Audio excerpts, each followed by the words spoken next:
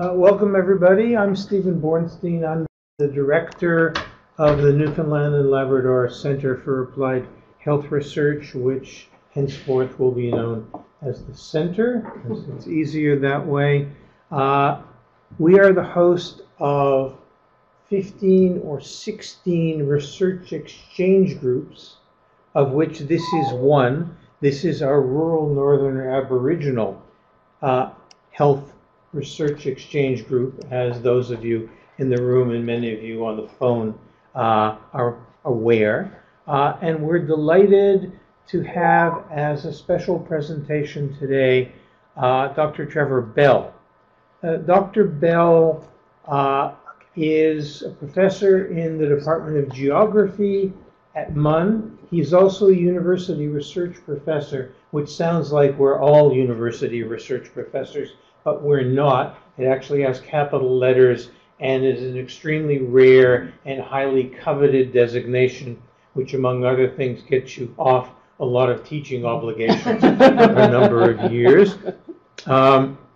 He has been working on Arctic landscape history for over 3 decades, which means he must dye his hair. No.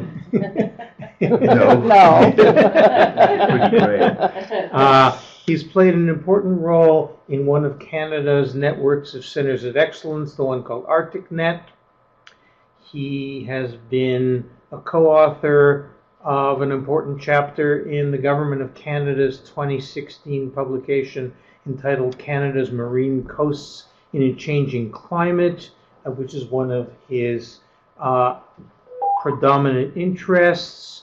He is also a leader of the recent development of an initiative called Smart Ice about safer travel for sea ice users, and he's a founding member and leader of an organization called CACCON, which is CACCON, which stands for the Circumarctic Coastal Communities Knowledge Network. It's hard to figure out how that works out as an acronym, but it's better than what it would otherwise be.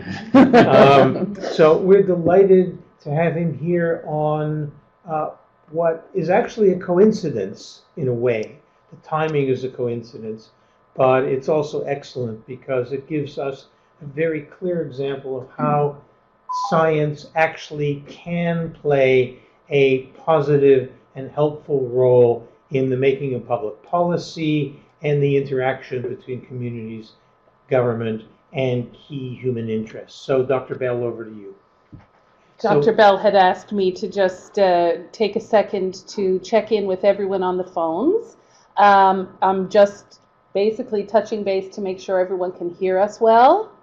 And I think what we'll do for question and answer is when Dr. Bell is finished, if people have questions, we could save them for then. And all you have to do is press *1 to mute your telephone and press *1 to unmute. It's like an on-off switch on your phone.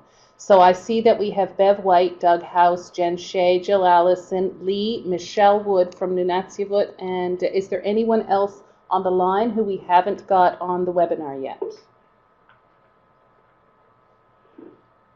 No? Point out that it's important to mute your phone, which doesn't mute your ability to hear. It just means that there won't be interference on the line from various interactions in your room or between your microphone and our speakers.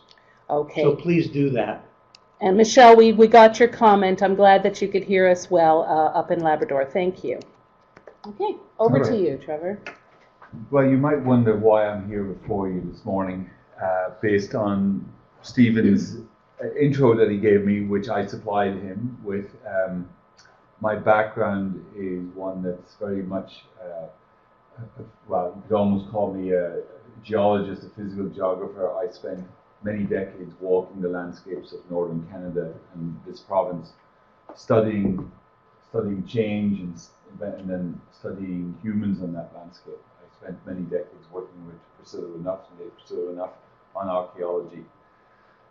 The reason I'm here today begins a decade ago when I decided that I was going to make a commitment in the last couple of decades of my career to do research that really matters. And also, having started to work in northern communities, I realized that there was a lot of priorities in those communities that were not being met by the standard sort of research that was going on. And so over the last 5 to 10 years, and hopefully over the next 10 years, that is the focus of what I do. So whether it's the Smart Ice project, which I hope you'll hear about over the next couple of months a little bit more, or whether it was dealing with lead in soils of St. John's, which is probably a decade ago now, and speaking out. I think it's important that scientists, those who can and those who have the ability to take what they do in the lab and to mobilize it, to make a difference, especially people who work in northern communities, because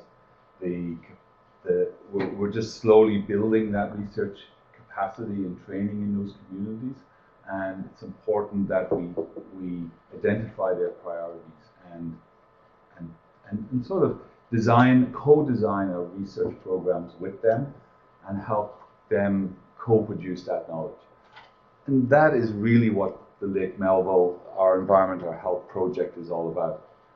The need was identified, and I'm going to say a little bit more formally about that. The need was identified, and I, having worked with the Nunatsiavut government for, at that point, 5 or 6 years, they asked me if I would bring together a group of scientists who could address this issue.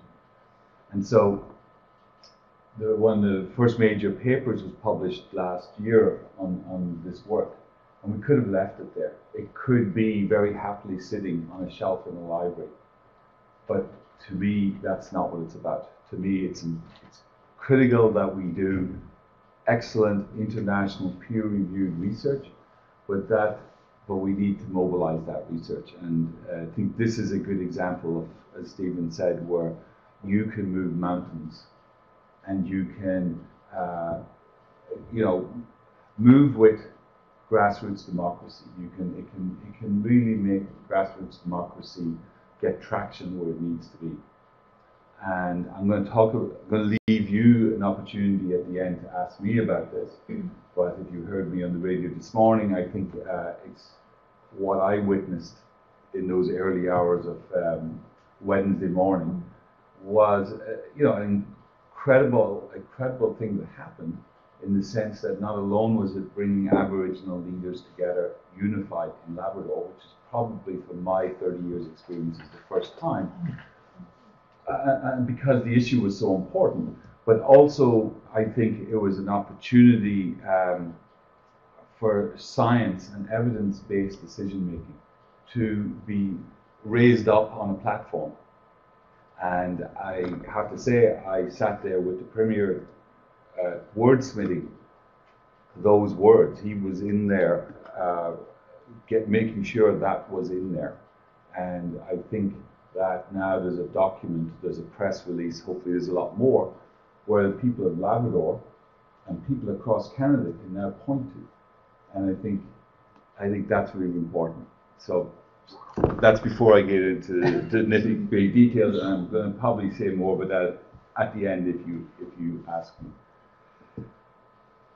So I think everybody knows a little bit about the Muskrat Falls project, and other people know quite a lot, and others know more than me about it. But I just wanted to introduce the context for a little bit about the project.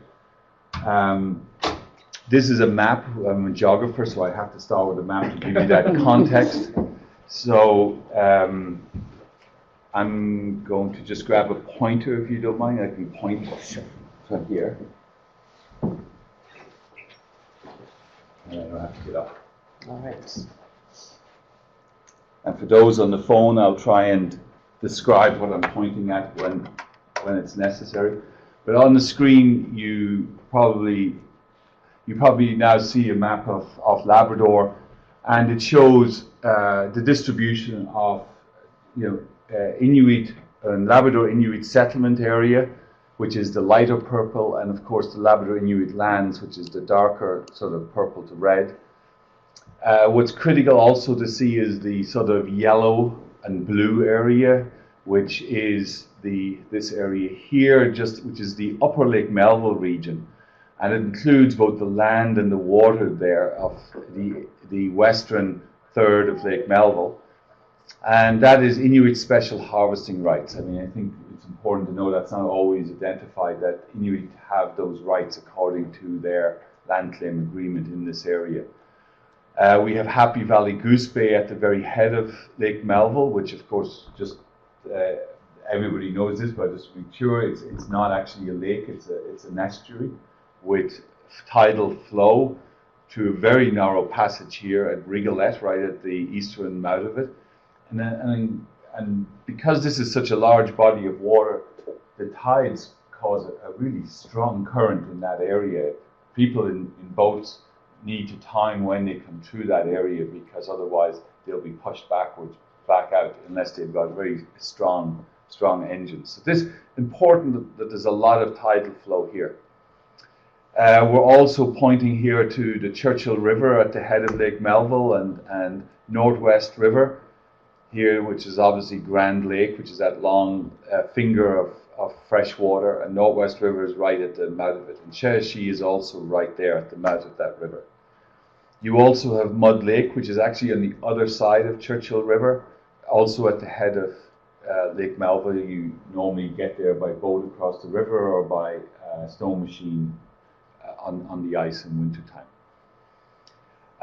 So now we come up the river, you can see the green stars, Muskrat Falls. That's the location of the dam that is now being constructed.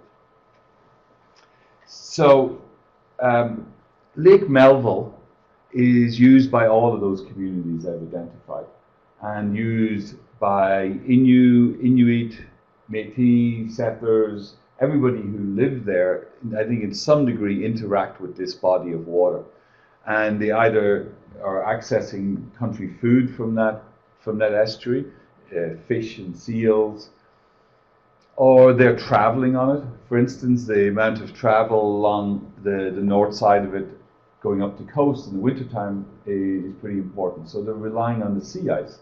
So sea ice becomes a winter highway for people. There is no connection otherwise between Rigolette and Northwest River, except in the wintertime, except by snowmobile.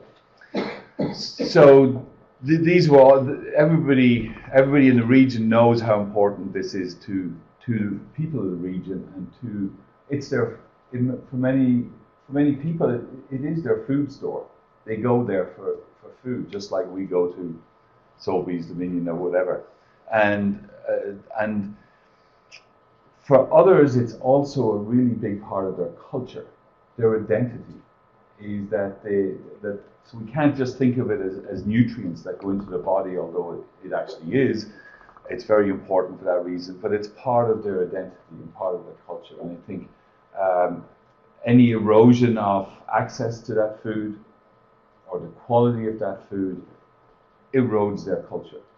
And I think that is true right across Aboriginal Canada, whether it happens to be saltwater food or it's freshwater food, that doesn't matter. And the sooner we all recognize and support that and build that into our thinking, I think that's important, especially decision makers. Next slide, please.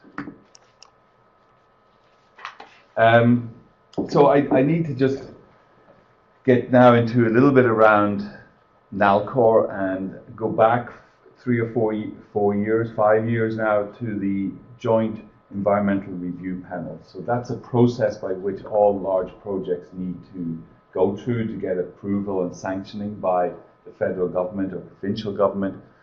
And the process is usually there's an environmental assessment report produced, and then there's a panel struck that reviews the information that's provided, primarily by the proponent, but also maybe supporting information from organizations, from government. So for instance, the Nunatsiavut government actively participated in that project. People in Rigolette and all the other communities came down and sat through all of those weeks of sessions and where they couldn't always bring their elders, they taped them and produced video of them talking about what happened. When you think of Lake Melville, you can't, and hydro projects, you can't ignore the Upper Churchill project, which for us is this pain in the neck economic reality that we apparently are losing a lot of money for it. For people in Lake Melville, it changed their lives.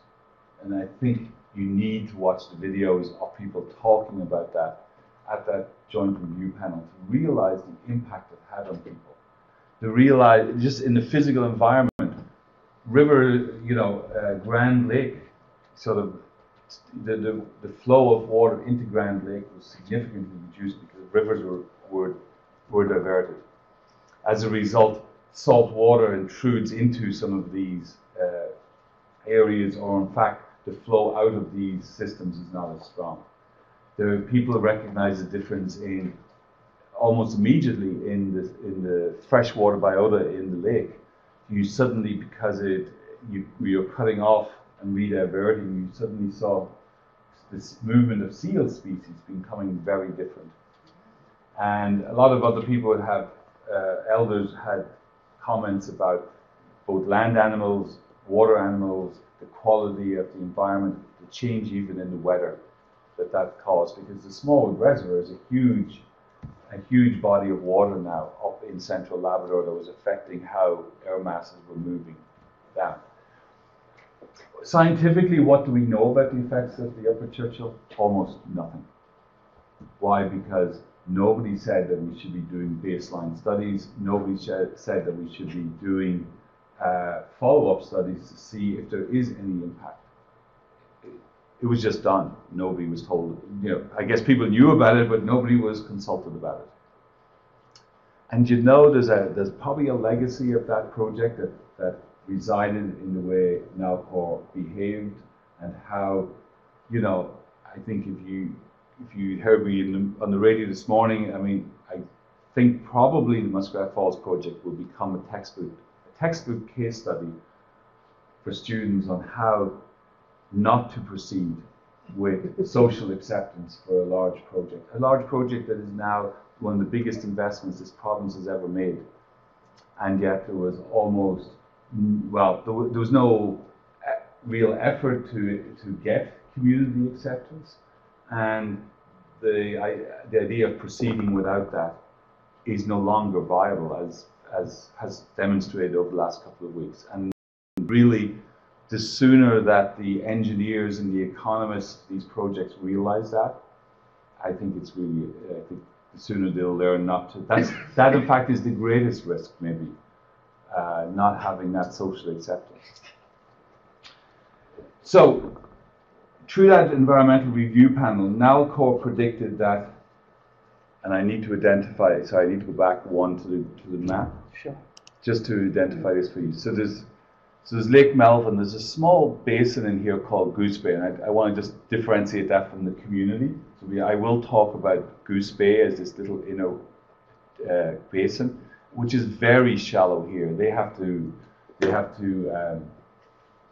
dredge it quite frequently to allow the ferry and other larger ships to get into Happy Valley Goose Bay here. So Nlcahr predicted that Goose Bay dilutes any effects originating from upstream to no measurable effects, and I'm quoting them from their panel. Based on this assumption, the boundary for assessing downstream aquatic impacts of Churchill Falls was drawn at the mouth of the Churchill River.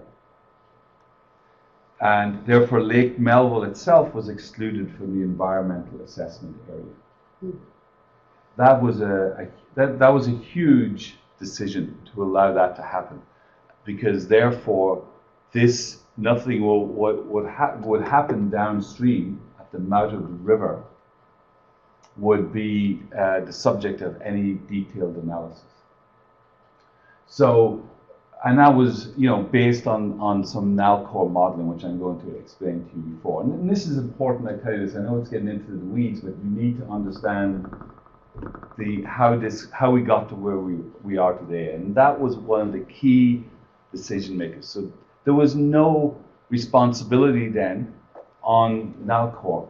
And even when we met with them, at least a couple of times over the last couple of years, where we had raised millions of dollars and were spending $1 million a summer to do field work in Lake Melville, where we extended a hand, if you like, to Nlcahr and said, did you want to come in with us and be part of this study?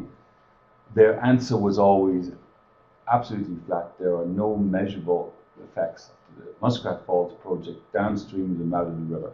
We do not therefore need to do that. We only take instructions from the proponent, the regulators of this project, which is the provincial and federal governments. So several occasions they missed the opportunity to be part of something which would have built social acceptability and confidence, but they flatly denied that opportunity. Okay, next slide. I just want to, I'm going to go faster with these slides than this, but I do, and I have to read some of these because I'm taking quotes, but it's important once again that you know this. So the Joint Review Panel listened to everybody and then came out with numerous recommendations. I'm just going to identify some of the things that the panel concluded. It said, in quoting, Nlcahr's assertion that there would be no measurable effects on levels of mercury in Goose Bay and Lake Melville, that's the two basins, has not been substantiated. Nlcahr did not carry out a full assessment of the fate of mercury in the downstream environment. Lack of information from previous projects was likely compounded by Nlcahr's decision to place the study boundary at the mouth of the river. The panel said this, we're talking about 5 years ago. But it says the panel cannot confidently conclude what the ecological effects would be downstream of Muskrat Falls. If consumption advisories are required, this would constitute a significant adverse effect. So in other words, if there were ecological effects and the requirement for consumption advisories, they stated it would be a significant adverse effect. It also stated that if the downstream effect assessment indicates that consumption advisories would be required, Nlcahr should enter into negotiations prior to impoundment. But we won't get necessarily into that. But you can see that they did not really have much trust in what Nlcahr had said. And so all those recommendations were subsequently ignored by the provincial government. They did not act on those. They did not force Nlcahr to actually do a better job with the downstream impacts assessment, and therefore we ended up with the position we were in the other day. Okay, next slide. So as a result of the inability for the Nunatsiavut government to actually get any traction from the provincial or federal government to actually make Nlcahr do the study, the Nunatsiavut government approached me to put together a team to do the study themselves. Probably unheard of in other jurisdictions, that the people who are being impacted did the research to try to demonstrate the risk. And when was it they asked you? I can't tell you that exactly. Okay. Not this morning anyway. Yeah, you'd have to get me on a better morning to remember the actual year, but we're going back. We've been at this probably 5 or 6 years. Okay. So obviously after the panel decision and recommendation and those discussions, probably not long after that. So I was asked to put that together, and we put together a group of people. We brought together the person who they had already been dealing with, Elsie Sunderland from Harvard University, who formerly worked for the Environmental Protection Agency in the US and is now a research chair at Harvard University, regarded as one of the world's leading experts in methylmercury and across the world. And we drew into this team people from Memorial, from physics and physical oceanography, from geography, people from Manitoba, University of Connecticut. So there was a range of people involved in the project. And I'll say a little bit more about those. But we then, next slide, we went, this actually shows you a range of, but we went out and then secured funding to support this program. So these are, ArcticNet, for instance, is a competitive process. So is NSF in the States. So we went out, put in proposals, and got funding to fund this project. And with cash and in-kind support, there were some summers where we were operating at about $1 million because we needed to get ships, boats, for all sorts of sampling in Lake Melville, in the rivers, on the land.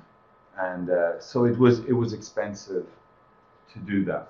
But it was important, and it was part of what the Nunatsiavut government recognized was the need.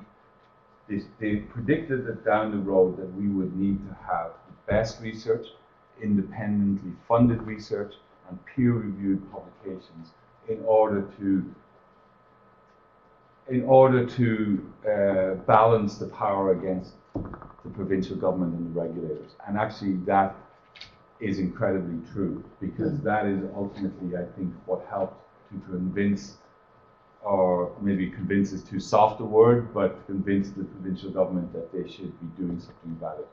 Clearly the protests and the grassroots democracy in action was even probably more important, but it was built on the ground, and it was built on the confidence that this research would have that independence. And of course, when I'm in communities, I think it's important, not here probably, but in the communities, to explain that there's many different types of research. And what Nlcahr, the research that they were doing, was research that through consultants. So they told the consultants what questions that they needed to be answered. They were paying them to answer those questions.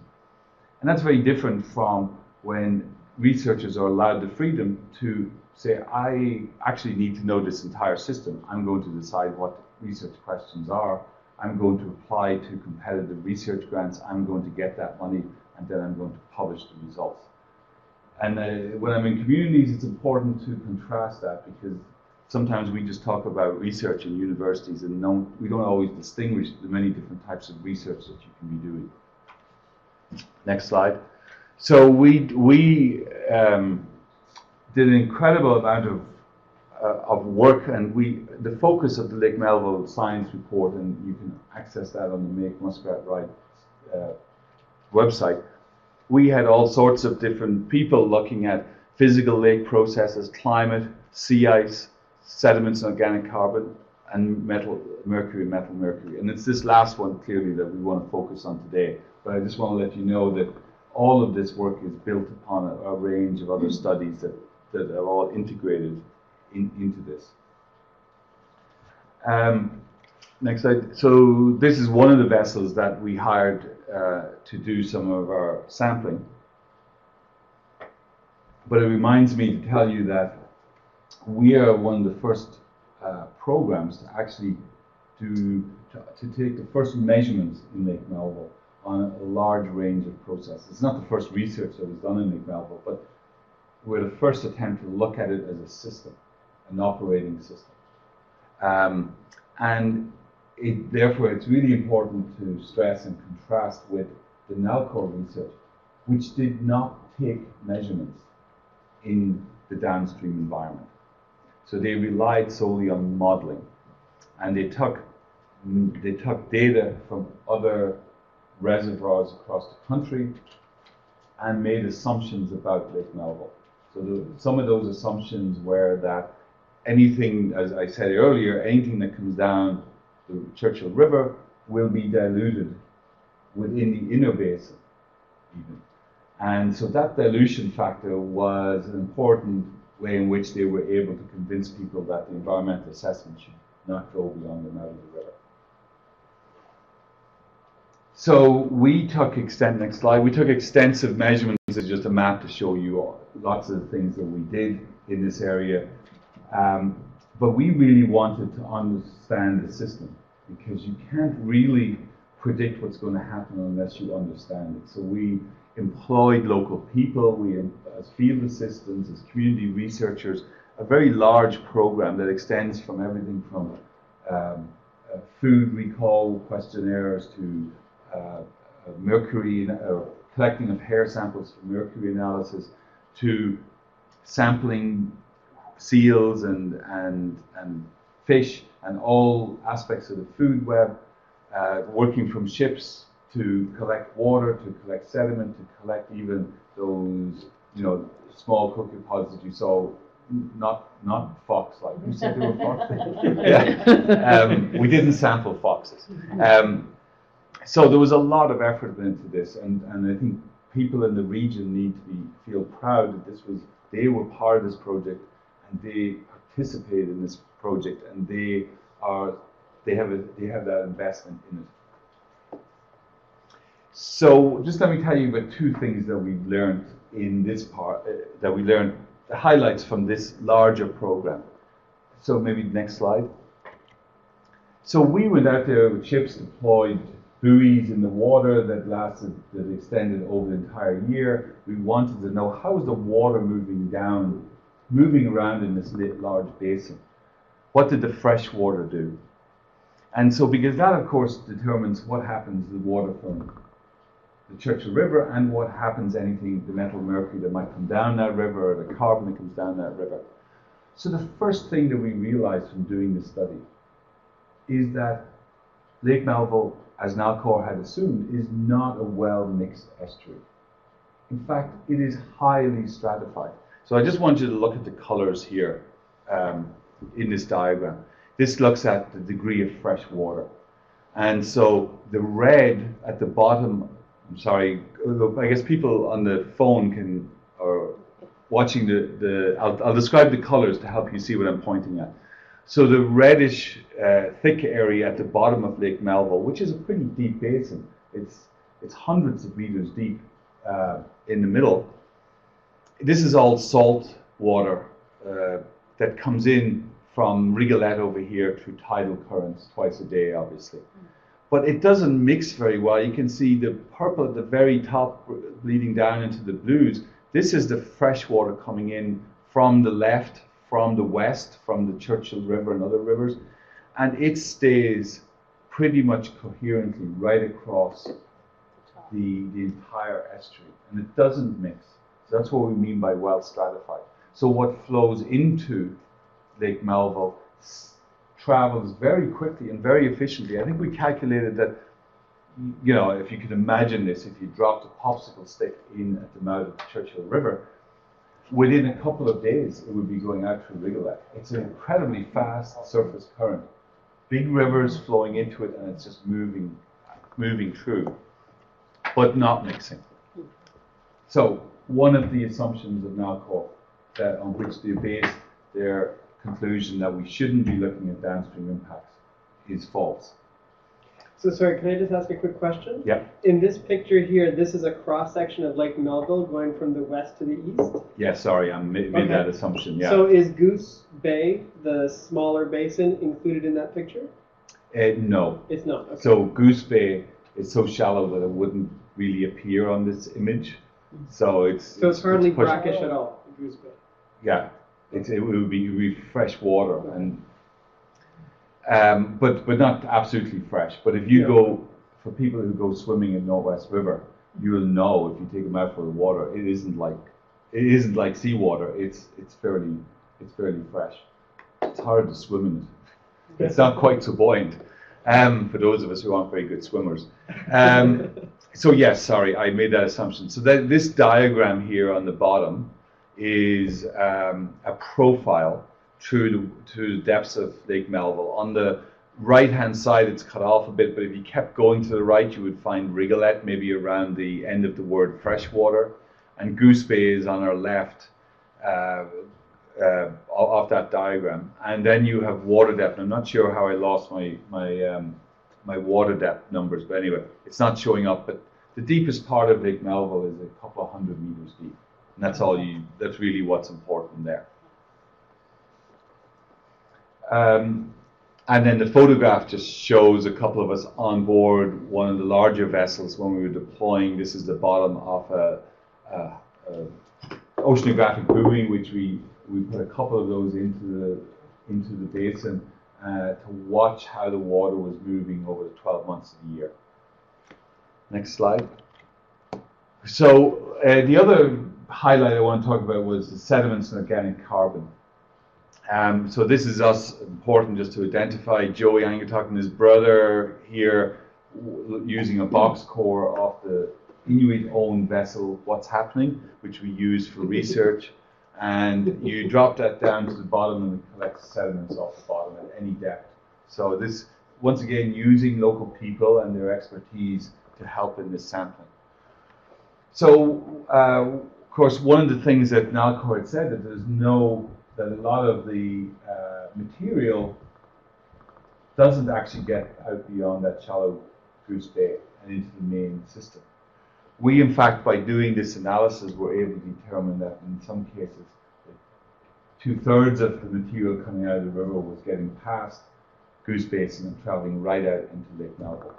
So in fact, there isn't the Goose Bay Basin, which is very shallow and has a shallow sill on it, or not at the Narrows, is not necessarily a barrier to the movement of material and organic carbon right out into the main system.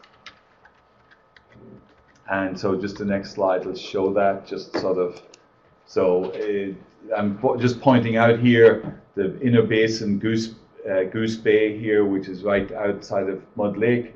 It was determined that in fact material was moving right out into Lake Melville very, very efficiently.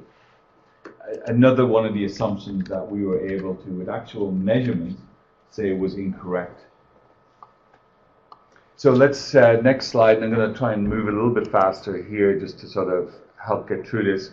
I think many people here in the room and on the phone probably know lots about mercury, methylmercury, so I don't have to say too much about this. I just want to make the distinction between inorganic mercury and methylmercury, both, most importantly from a health perspective, that in fact inorganic mercury, or quicksilver as it's sometimes called, it doesn't necessarily represent a major health impact.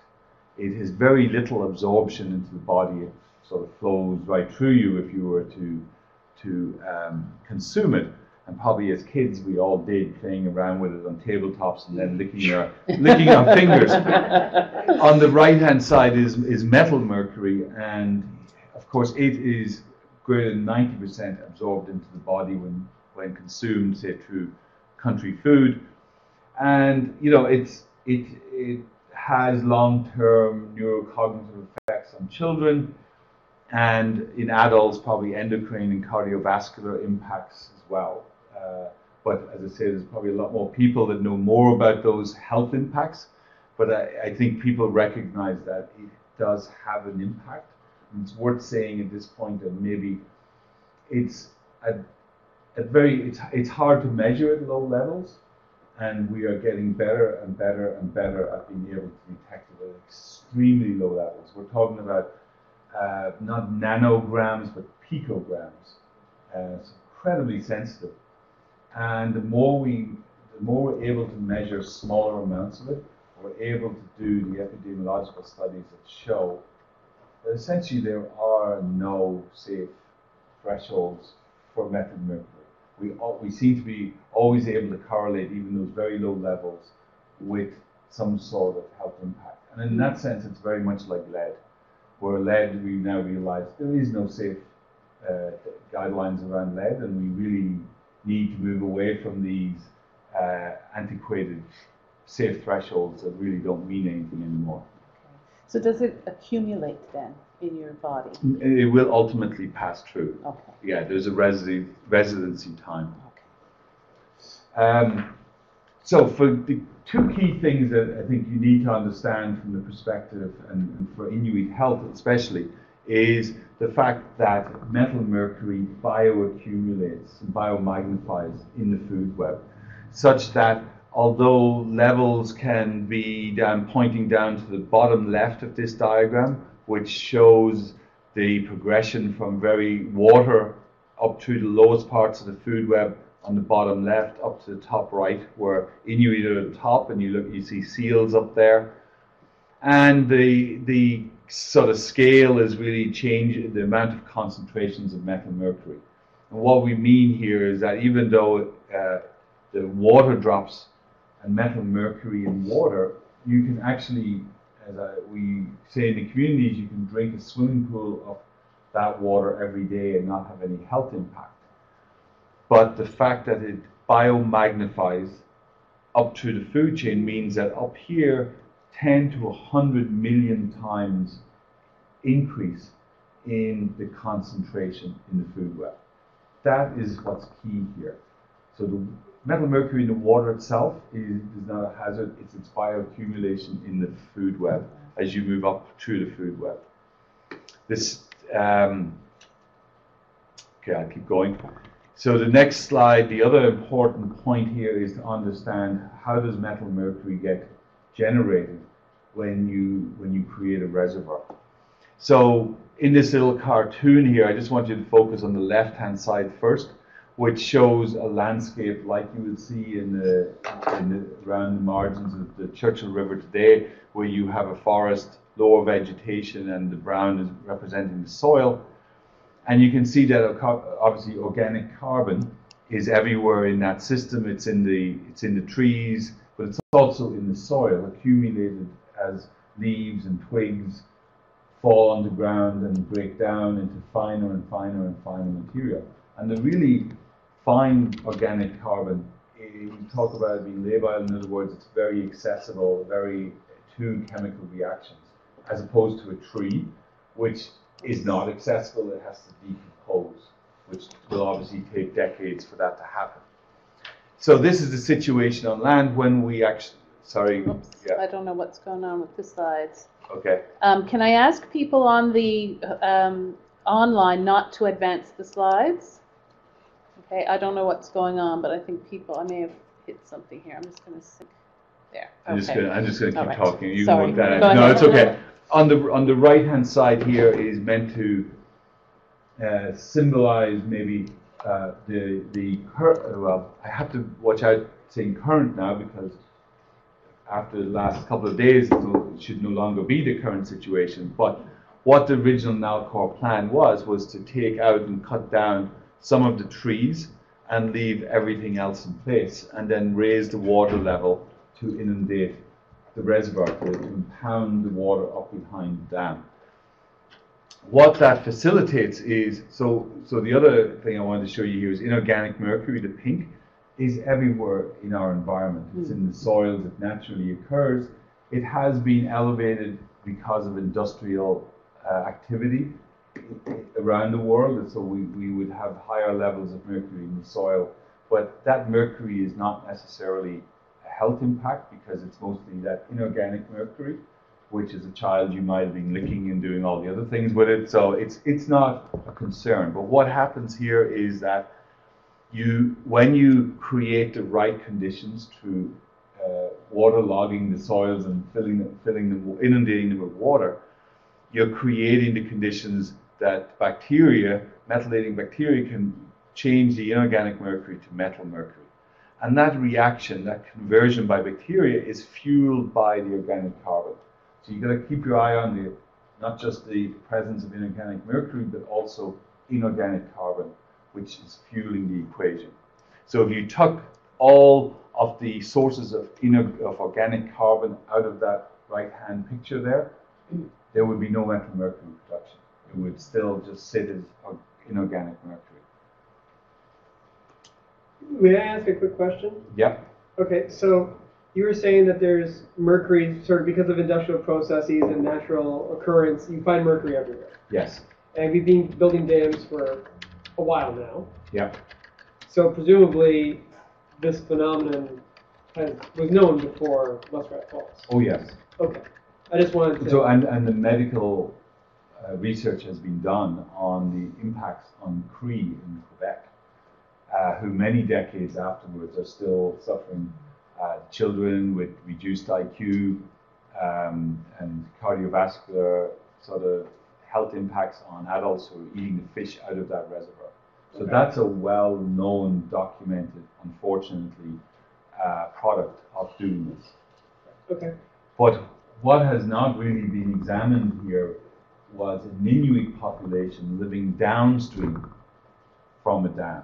The idea that the effects of this methylmercury stays in the reservoir, or that it goes downstream and nobody really lives there, so it doesn't really matter.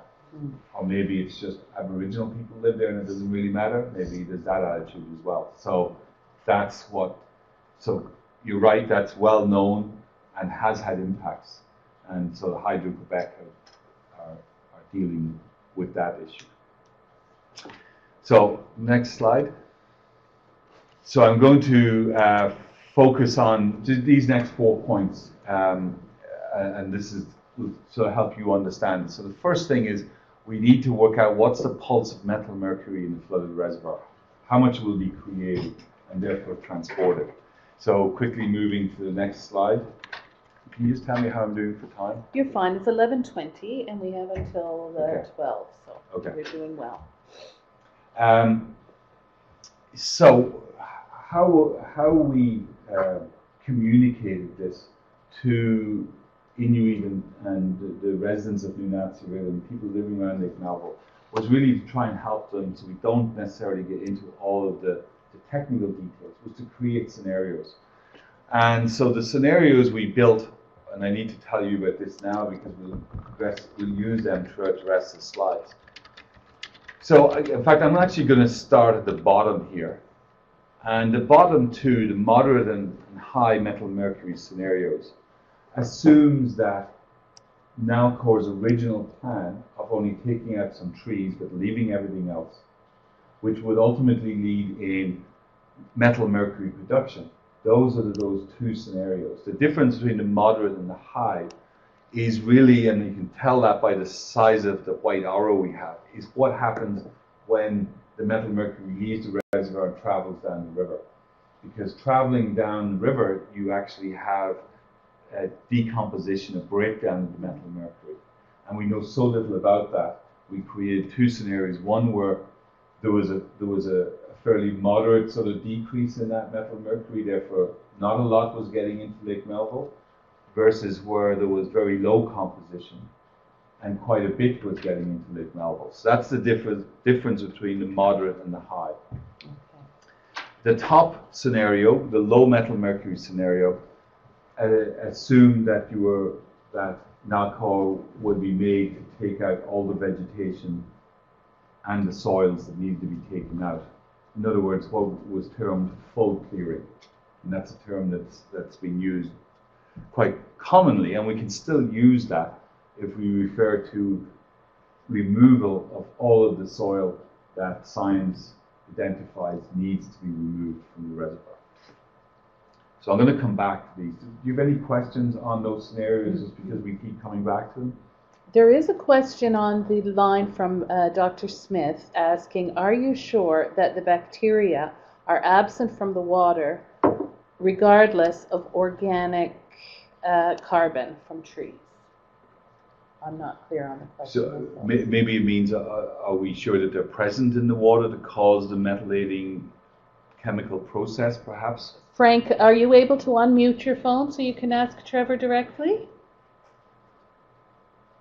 Hello, we can't hear you right now.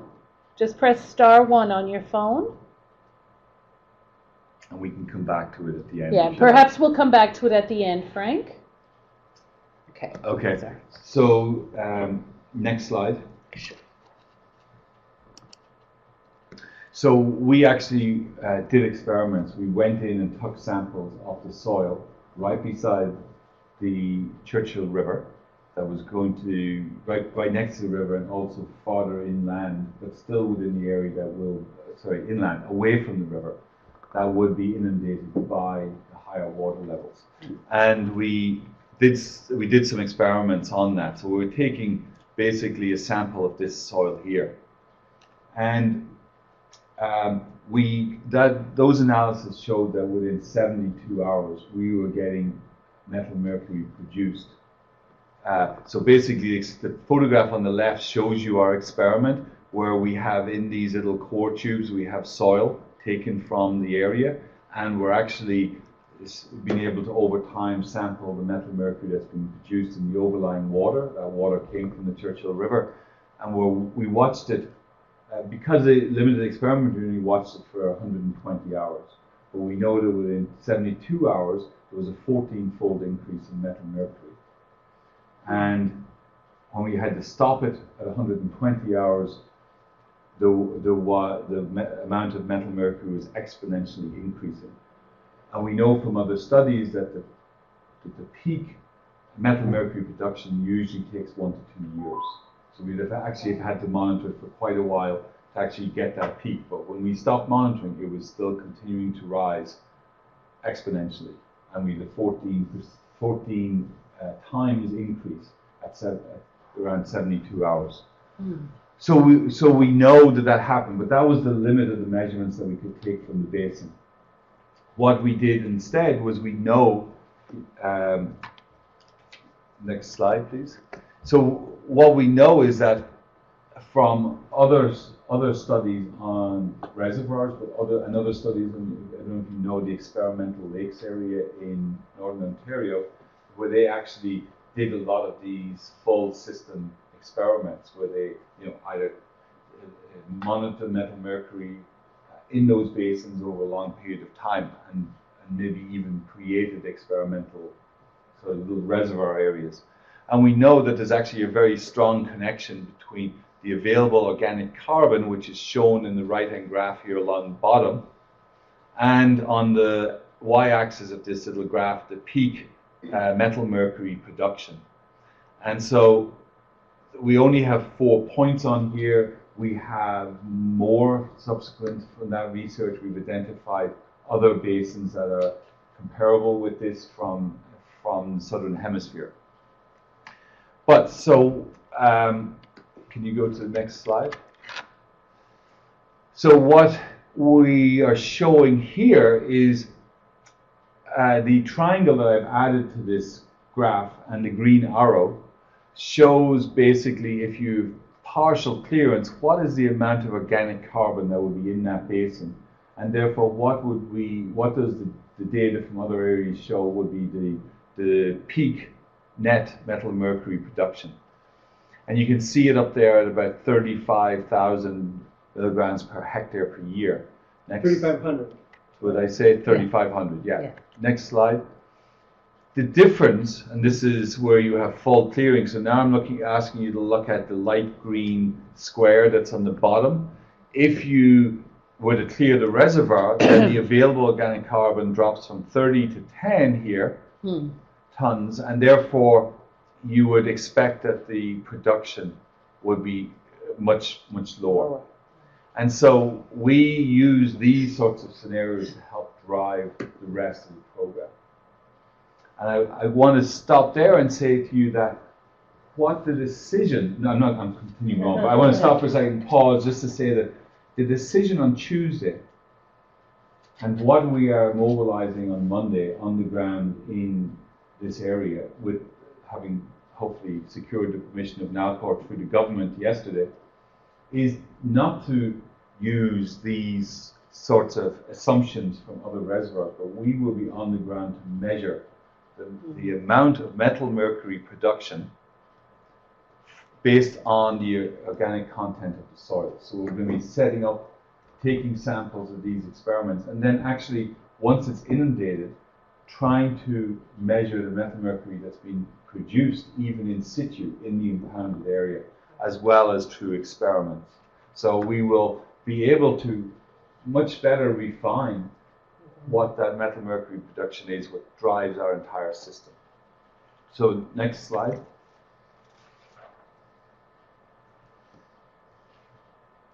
So then what I want to do now is just say, well, what happens when this photo of the river reminds me to say that the next slide I'm going to show you, I want to emphasize, shows you what we projected to be the methylmercury that's been carried down the river. Next slide, please. So once again, I'm using those scenarios to remind you from the left, and so we measured methylmercury in the river. We know right now some of the baseline measurements. There's quite a lot of variability, and so we need to do a lot more sampling in that river. And for doing monitoring of the potential impacts and change over time, it means from just simple statistical power analysis, we have to ensure that the provincial government, who's in charge of that water sampling, collects enough samples to be able to detect the changes that we would expect from this project.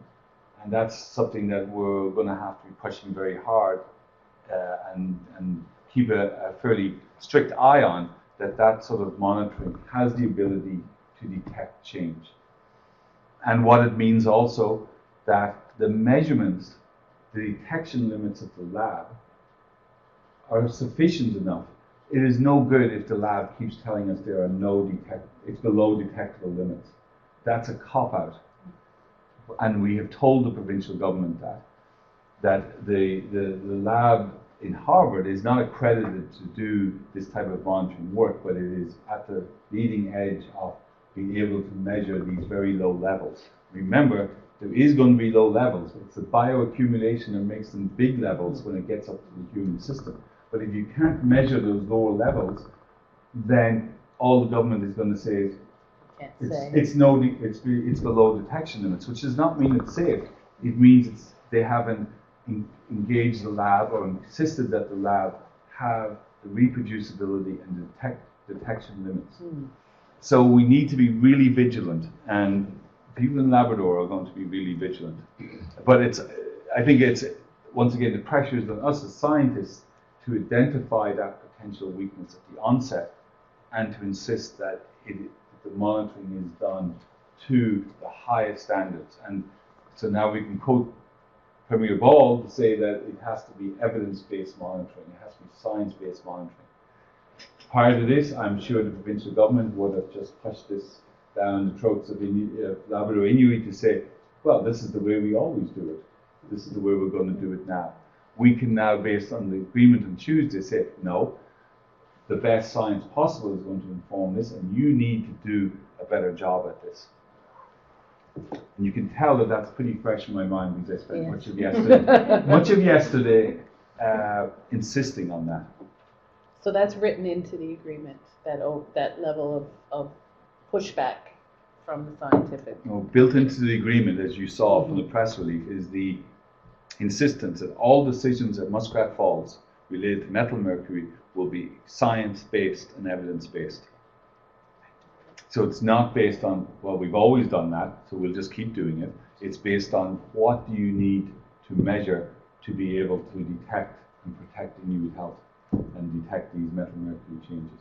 So that's why I think it's a game changer in this respect, because we can force these changes, whereas before you had to just, you just got hoarse telling people about it, but that didn't seem to make them change. And it sets a precedent. Sets a precedent for everything regarding this project, and it changes the standards across Canada. And is it regime change sort of bulletproof? Like, will it last beyond this government, or will it agreement? Having spent the last 10 days communicating with Billy Gauthier, one of the hunger strikers, I can tell you that they better be, I've got to use that word carefully, the bulletproof part, but it better be bulletproof, because these guys aren't going to, they'll be back again. They're not going to let go of this one, right? And I think the people in Labrador aren't going to let go of this one. So in that sense, they have a lot of eyes watching them, and as scientists now, I don't think we need to speak very loudly to have that sort of support behind us. That's the difference it makes. So anyway, so here you can see the baseline measurements is black at the top. You can see it's fairly low, and that's why I got into that talk about detection limits. We need to be able to detect what the baseline is now. And therefore, so it's not good enough for the provincial government to say, well, we can detect this level, 0.3, the maximum projected level. right? That's not good enough, because then if it's somewhere in 0.25, well, it's not detectable, therefore it must be safe. We need them to be measuring and getting labs to determine this level, at least. And so that's a key distinction that we need to be putting pressure on, not for this, but for all other projects. And is that in the agreement, or is that sort of covered by science and evidence-based? There is no agreement except what you saw in that press release, right? And so what we were doing yesterday was starting the negotiations about the monitoring program, for instance, and next week it'll be about the external assessment of the need to flood, and after that, so it's. But I mean, we can take the press release and say, that's the commitment you make. Do you want me to go on the radio? Do you want me to tell people in Labrador that you're not? Because that's what the commitment, and I think even Minister Trimper on the radio yesterday made that incredibly clear, that's the new regime. That's what needs. It's evidence-based. If the scientific evidence says you need to clear every spoonful of soil out of that reservoir area, it's going to be removed. What's feasibly possible and what keeps people who are removing it safe. You're not going to put them in danger. So those are the numbers that we're sort of looking at, potentially a 15 times increase at the maximum in the highest scenario, to at the low scenario only 3 times higher methylmercury in the river coming out of the reservoir and going downstream. Next slide. So the second point I want to focus on is accumulation of methylmercury in the downstream environment. So next slide. So here, this is what happens when the mercury comes out of the Churchill River and flows. As we know, it doesn't just somehow get magically diluted in Goose Basin and never be seen again. We know it travels right out into Lake Melville. It's largely confined to that shallow, it's actually only about 10 meters thick, that freshwater layer at the top. And that is a real important distinction to make from the work that we've done. Next slide.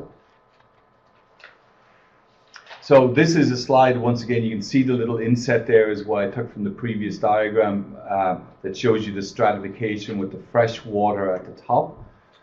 So here I want to show you this other cartoon, which is of Lake Melville, and here we have Goose Bay sort of up on the right where the Churchill River enters, and somewhere on the, sorry, did I say right? On the left. Yeah. And somewhere on the right out here is Rigolette. So this is the main basin shown just in broad terms. So that surface fresh water is a really interesting area, and I got to depart a little bit from the gist of what I'm saying here, just to explain that to you. So here coming down the river is obviously both methylmercury produced in the reservoir, but also mercury that's released in the river that occurs naturally, and there's also the organic carbon coming down the river, dissolved organic carbon and otherwise, and flowing into this freshwater layer along here. What we found for the first time ever in any estuary that's ever been worked on is in fact that not alone is this freshwater layer very efficient at transporting the methylmercury from the reservoir out across into Lake Melville.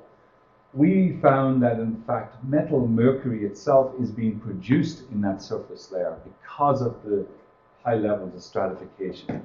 Mm-hmm. So a little blow up I have down on the bottom right here shows you, it blows up the area between the light blue and the darker sort of blue. So the fresh water at the top and then the more saline water beneath it. And we've identified this, the scientists call it the snow layer. But it's an area of organic matter here that, because of the density difference, it doesn't sink to the bottom of Lake Melville, it sinks to the bottom of the freshwater layer and accumulates there. And so what happens is you have this fuel sitting there, you have mercury in the system, you have the bacteria, and you're actually actively producing methylmercury in this layer. And so I'll stop there and just say that was the first time ever that has been identified. It's not as significant as what's happening in the reservoir, but nevertheless, Nlcahr had taken the time to look, they might have discovered that, oh, look at this. This is a first for science, but it has a really interesting implication. Next slide. So I'm just jumping here to telling you about what are the changes in concentration now in methylmercury, because we took lots of measurements of this basin. We tried not to make assumptions. We tried to take measurements. We tried to understand the complete system. So, reminding you what Nlcahr Energy said in 2009, which is almost 7 years ago, Lake Melville is not included in the assessment areas. There will be no change in flow or salinity, water temperature, ice, or other physical disturbance beyond the mouth of the Churchill River from this project. What we are projecting is, in fact, there's going to be up to almost 4 times potentially, under the high scenario, of increases in methylmercury in Lake Melville.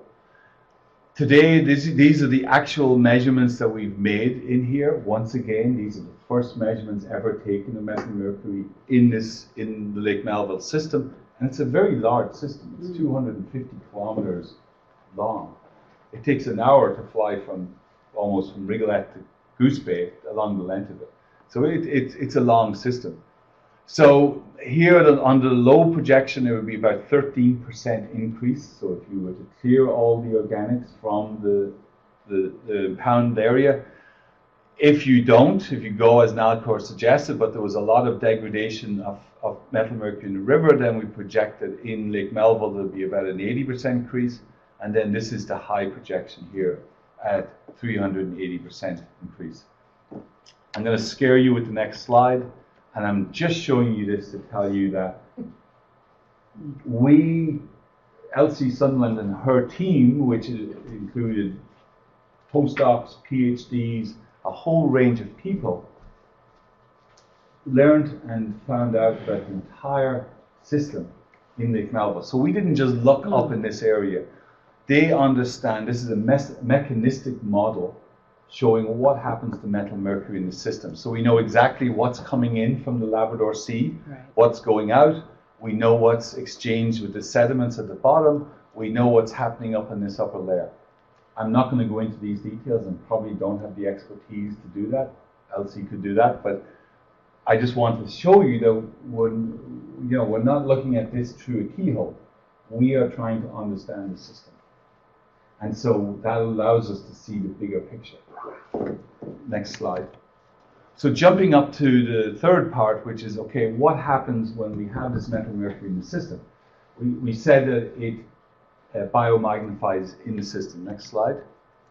So what's key here is that the methylmercury, both what's coming down out of the reservoir through the Churchill River and what's been formed in situ, is up here in this upper layer. The photic zone, it's about 10 meters thick. It's where basically there's a concentration of the food web up there. And it's right where so the methylmercury is right there where the food web, at the lowest levels of that food web, the phytoplankton, and up to those angry, dangerous looking things, and then up into fish and larger fish. And so on the little left inset there, you can see my bioaccumulation factor here. It's up to 10 million to 100 million as you go from what's in the water here to the phytoplankton, up through the coccopods, up through the smaller fish, and up into the larger fish, up into the seals. Next slide. So we, through a lot of community researchers, we would have gone to people in Lake Melville and we want to find out what do they eat. So what part of this food web is important for health? And so we, through interviews, food recall questionnaires and interviews with people, over 1,000 Inuit were interviewed in the Lake Melville region 3 times, because we wanted to catch the different seasons of the year where different country food is available. So this is an extensive survey. As at one of our meetings that the provincial government organized in August, it was stated in there that we were asked why did we do such an extensive survey, that that's normally not what is done for a health risk assessment. And I don't think anybody answered that. I think people's jaws dropped really at that point, because the philosophy is really about how little can we do and get away with it. Our philosophy was, how much do we need to do to be able to protect immune health? And you need very large sample sizes to be able to capture the extreme values. I mean, that's a standard sort of science statement. But anyway, you need a large sample size to get the extremes. And the people, the Inuit most at risk here are the ones who are in those extreme levels. That's ultimately where you're targeting. So we needed to know who they were, in a sense, really what they ate. That's what we needed to know. So you can see this is just a small sample of all of the different species that we looked at, and you can see that we differentiate between store-bought, which the methylmercury measurements were done either from the literature or we actually sampled these. We did the analysis. So clearly there's lots available on commercially bought tuna, what the methylmercury contents are. But then the local foods like seal kidney, lake trout, tern eggs, Nlcahr, as I say, this list continues right across. There's probably 30, 40 different species or parts of species that Inuit eat that we needed to include in this. And it shows you this current baseline conditions. So what that allowed us to do was calculate bioaccumulation factors for every species that would be eaten in Lake Melville or otherwise. So we didn't take that from the literature. We actually knew how much water was in Lake Melville. We knew how much we knew how much methylmercury was in the water of Lake Melville, in the water of Churchill River, in the water outside of Lake Melville in the ocean. And then we have measurements of the methylmercury in the species. As you'll see later, when we calculate what the potential future impact is, we don't just apply a factor. Through other analyses, tracers, we know how long each of those species spend part of the year in each of those environments, because the methylmercury concentration will be different in the river, in the lake, in the estuary, and then out in the ocean. And so we're not simply applying factors, we're able to actually very carefully know how this disturbance in the methylmercury levels we can follow it right through the food system. And ultimately, because we took so much hair measurements in people, and we know what they're eating, we can actually carry it right into people. So next slide. So here we project, using the information I just told you, we can project how the methylmercury concentrations are going to change in the individual species according to the three scenarios and by the life cycle of those species. How long they're spending in different areas of water with different projected methylmercury concentrations. As the person said at that meeting, why did you do all that work? You know, because you need to know. This is to really do a risk assessment. You need to do this. So we are able to, for landlocked salmon, for loon, for pigeon eggs, for char liver. I'm just working my way for those on the phone. I'm working my way across that list. I'm just showing you for each of those, we know we can project based on the amount of methylmercury that's been potentially projected under those different scenarios, what would the increases be for each of these foods? Just next slide. That's okay. So then, sorry. Yeah. So then that little piece at the bottom reminds us that ultimately to understand the exposure, we need to then know how much are people eating of these different foods that will have these projected increases under these different scenarios. Next slide. Sorry, maybe I'll go back and just explain. For some of these, I mean, I think it's really important to And go back one more. Sorry, you got to go back to. Just going back here, just gives you a little sample of the different levels of methylmercury in consumed foods. What the next slide does, it shows that the order in which they appear changes in the next slide because of the different life history of them occupying different.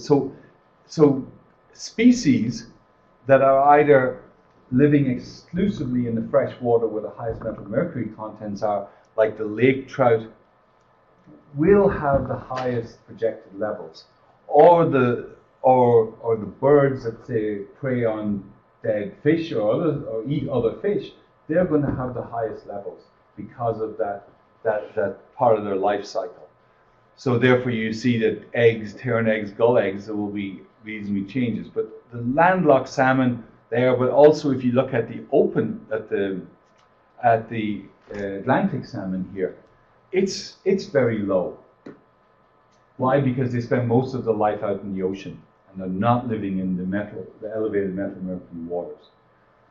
This is an important message for Inuit and all residents in Labrador. I mean, yes, and this is something that we need to do fairly consistently over the next 10 years, is to communicate to people that eating country food, there may be somewhat elevated methylmercury in it, but the nutritional value and cultural significance of eating that country food means that you really need to keep eating that country food.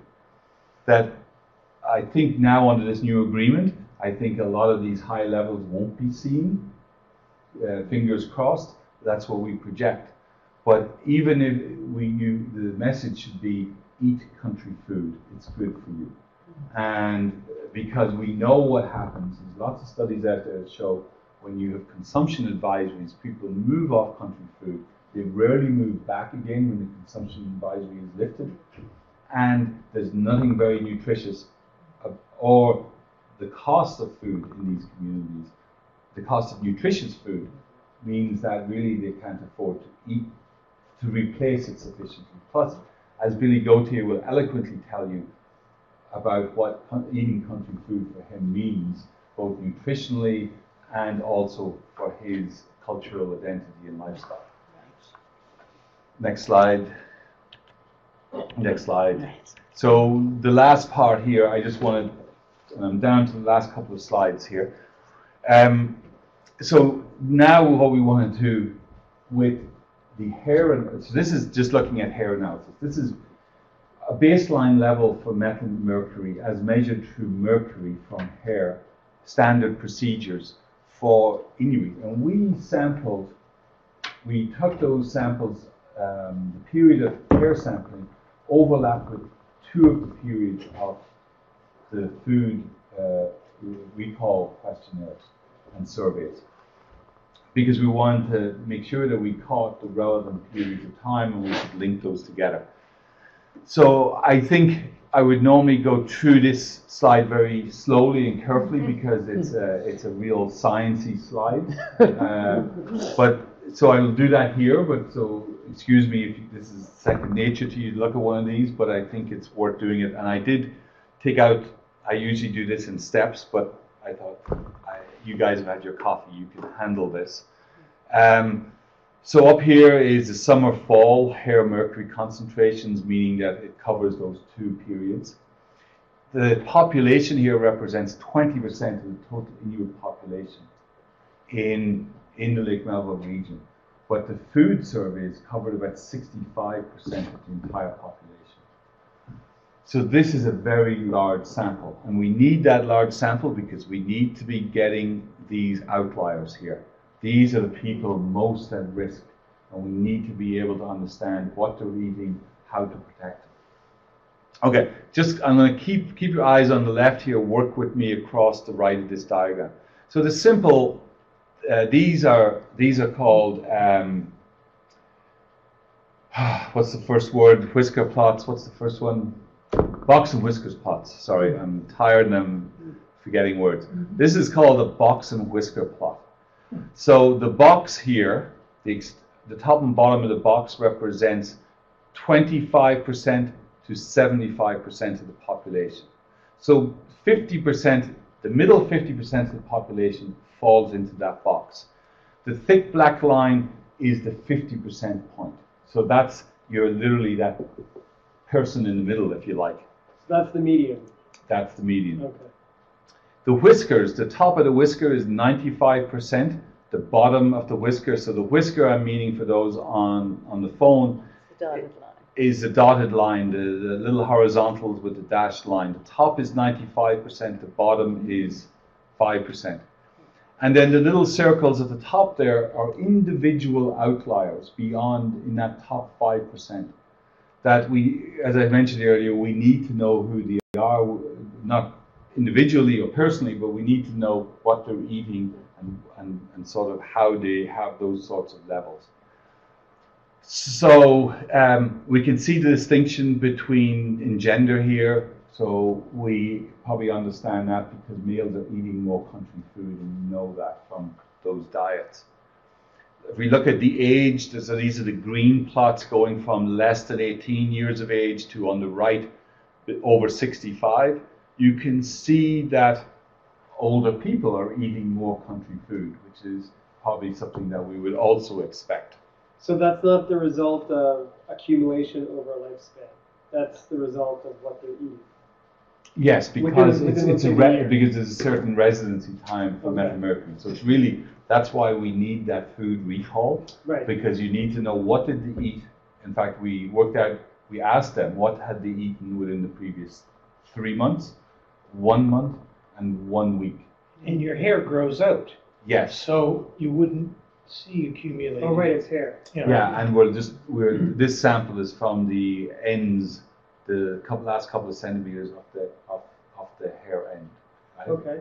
And one last thing, the scale, the vertical scale, the concentration of mercury, that's a log scale, right? Yes, that's another good point, and I made that assumption. I wasn't in the community, but I would try to explain that in the community, because otherwise we would need a graph that goes up through the ceiling, right, to be able to give that sort of projection. So when we're saying that these people are way out there, right, with respect to the concentration of hair mercury. So just for people on the phone, the left, the y-axis, you can see it goes from 0.01 to 0.1 to 5. So we call that a log scale. It's obviously jumping in hundreds as it changes up there. So you need to be careful of that. So there is a big difference because what we want to do is in the diagram catch those upper individuals. And where's the danger point? We'll talk about that in a second. Yeah. So the last set I want to talk about here on the right is actually just accumulating people from the communities. So obviously we sample across Happy Valley Goose Bay, Northwest River, and Rigolet.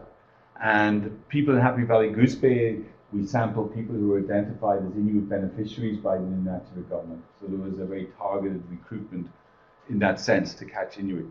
You could see that, for instance, the general population levels are higher in Rigolet. People are eating more country food, and higher than Happy Valley Goose Bay and Northwest River because people are eating more country food.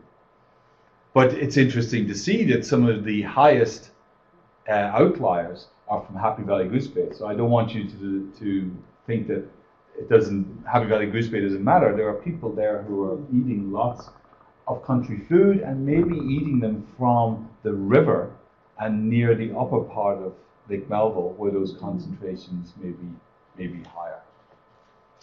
Maybe a better way of saying that is they're eating country food that lives in those areas. As I said, drinking the water is not going to affect you. It's eating the food that has the bioaccumulation of the methylmercury in it.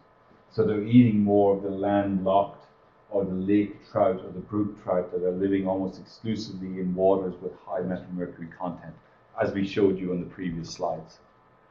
Next slide, please.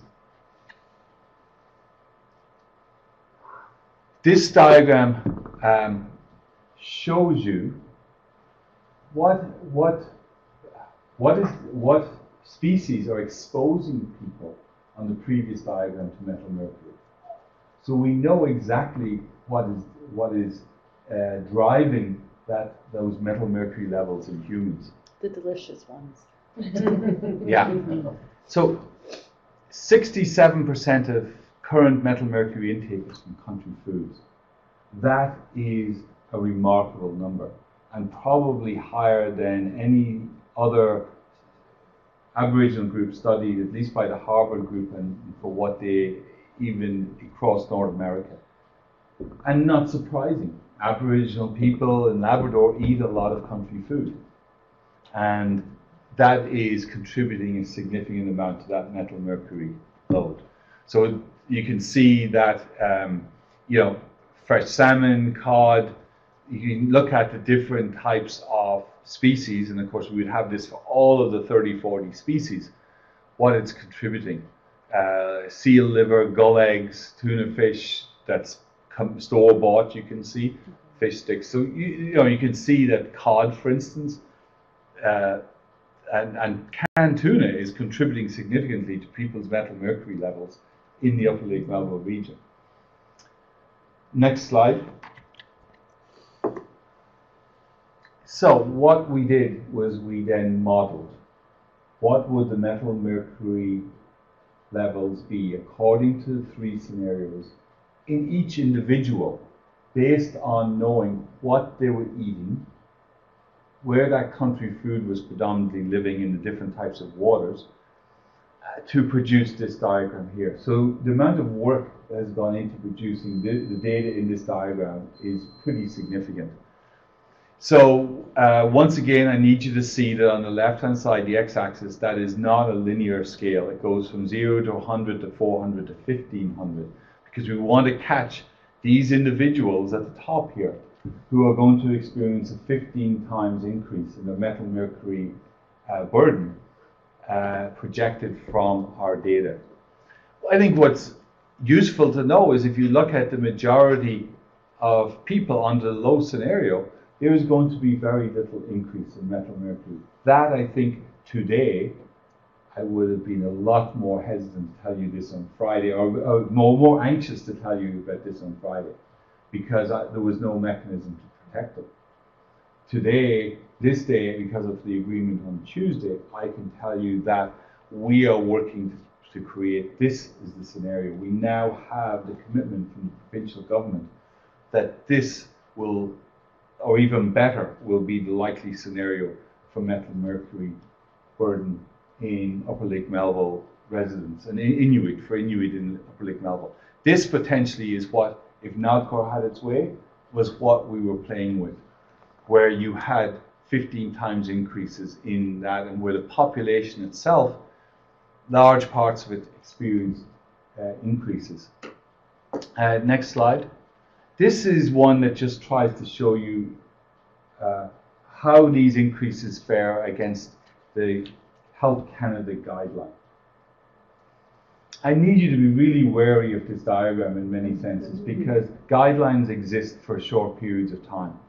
So you want to think about this, the epidemiology studies that have been done today, which show that there's really no safe levels. These guidelines typically in the US are 10 years behind those studies. So I can show you publications today that have been out for a year that shows there is no safe guideline. But it takes 10 years for the US EPA to actually build that into their new guidelines. And it takes Health Canada another 10 years. Okay, so that's actually reality in this case, because Elsie Sutherland worked for the EPA. She knows this in detail. So Health Canada guidelines are way out of date. But so what Tuesday has allowed us to do is not have the provincial government or Nlcahr sit comfortably on the Health Canada guideline. We can say that the best science that informs the protection of Inuit health is these studies that have been done here, or even at best it's the US EPA health guideline, not the Canadian one. Although I'm sure we're going to get lots of pushback from Health Canada on that. So happily, we're looking more at the light blue scenario here, which you can't even see on this block here for Happy Valley Goose Bay. You can see it right here. You can see it here for Rigolette. But it does show you that even under currently today, and under the light blue scenario, the low scenario, there will still be a certain percentage of people above the Health Canada guideline. But I think there are a lot of Inuit communities across northern Canada which have much higher levels than this. And they, through different approaches, are eating country food because the nutritional benefit is much greater than any offset from methylmercury. And I can explain that a little bit more afterwards if you like. So what I'm showing you here is we're broken them down by communities. On the left is the projected population percentage above the Health Canada guideline. And we're broken it down by community, Happy Valley, Goose Bay, Northwest River, and Rigolet, and then by scenario. And so up until Tuesday, this may have been the scenario that people were living under, that more than 40% of that community would have exceeded the Health Canada guideline under that scenario. This is the significance of that agreement that was pushed on Tuesday. Wow. Next slide. I just wanted, this is the last slide. We have lied to you. It can be my last slide. One more. Where am I with time? It's So you're lying 12:05. again. So that's I'm lying again. Yeah, I might be lying again. I just wanted to point this out because over the summer, the Minister Trimper accepted the Human Health Risk Assessment Plan of Nlcahr, even though the Nunatsiavut government complained and wrote out a 5-page document explaining what was wrong with it. I need to just, if you need to go before I finish this slide, here's the key message. That the Nlcahr's Human Health Risk Assessment can make no conclusion about the risk to Inuit health.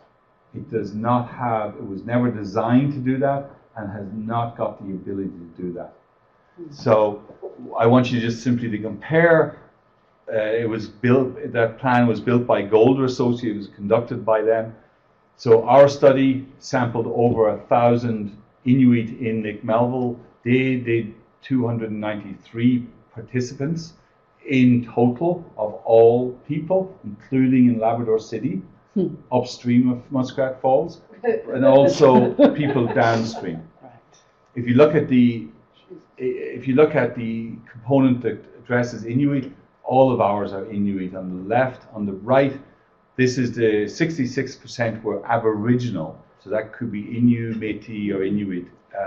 And therefore, really, because of the small sample size spread across those Aboriginal groups, they can't say anything about an individual group. They can say something maybe about Aboriginal groups in general, but that's spread across the whole range of communities as well, and even upstream of Muskrat Falls. You can see the diet survey. They also did a diet survey and hair samples. I should add, with my comment from the last, they did not sample anybody in Rigolet because the Nunatsiavut government wouldn't allow them. They were already participating in the Nunatsiavut government study, and there was that fear that Nlcahr is going to come in and ask them people to do the exact same thing again, take more hair samples. So once again, so I need to have that caution there. Next slide, next one. We did 3 seasons in the 1 year, 2014. We repeated this to catch the effects of different country food. The Golder Associates or Nlcahr Energy Study did it in the winter only, when the consumption of country foods is at its lowest. And therefore the potential exposure was at its lowest. Next slide. On the right, I think it says it all, no conclusions can be made about Inuit-specific future exposure or those most vulnerable. Because what we know is that Inuit are those most vulnerable to the people who eat country food and practice a traditional lifestyle, are the ones most vulnerable to methylmercury exposure. And they cannot, their plan can say nothing about those. And so we want to make sure that the monitoring plan looks not just at methylmercury in the water or methylmercury in the country food. We want a monitoring program for human health for Inuit and others living in Upper Lake Melville. It perhaps is an opt-in program, but if we want to alleviate the fears of people, if we want to strengthen their confidence in their food supply, then we need to give them the option that they can actually look at their own methylmercury levels in health. And we have the community researchers in place that did this study still available to be able to do that work. So it's Inuit, sampling Inuit to assess Inuit health. I mean, that has to be a cornerstone of any community monitoring. I'm finished there. I'm going to leave that as the last slide. Thank you so much.